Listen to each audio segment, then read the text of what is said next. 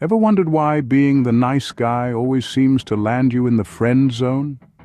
It's a common misconception that being overly nice is the surefire way to attract romantic interests.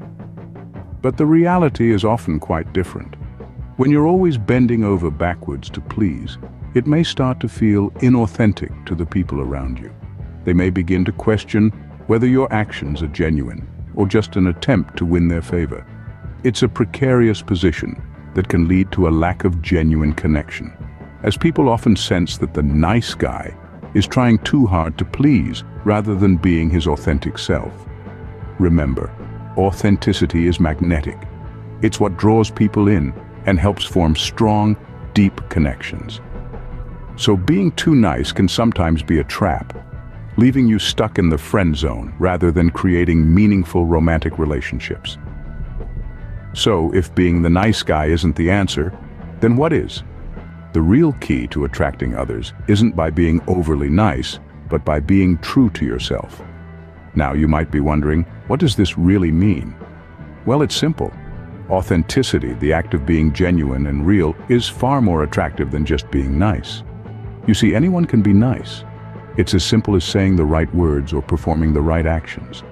But being authentic, that's a whole different ballgame. Authenticity is about having the courage to show your true self, warts and all. It's about being comfortable in your own skin and unafraid to express your thoughts, feelings, and beliefs. It's about not pretending to be someone you're not, just to fit in or please others. And believe me, people can tell the difference. When you are authentic, you create deeper and more meaningful connections with others. People are drawn to authenticity because it's real, it's human, and it's rare. In a world where everyone is trying to fit into a mold, being authentic sets you apart. It makes you unique. It makes you, well, you. More than that, being authentic is a sign of self-respect. It shows that you value yourself enough to not compromise your personal values for the sake of pleasing others. Remember, you can't pour from an empty cup. If you don't respect and value yourself, how can you expect others to? So how can you be more authentic? Start by understanding who you really are. What are your values? What are your passions? What are your strengths and weaknesses? Once you know these, don't be afraid to express them. Be proud of who you are. Be bold. Be brave. Be you. And remember, authenticity isn't about being perfect. It's about being real. It's about being honest. It's about being you. So don't worry about making mistakes or showing your flaws. Embrace them. They are what make you unique. They are what make you human.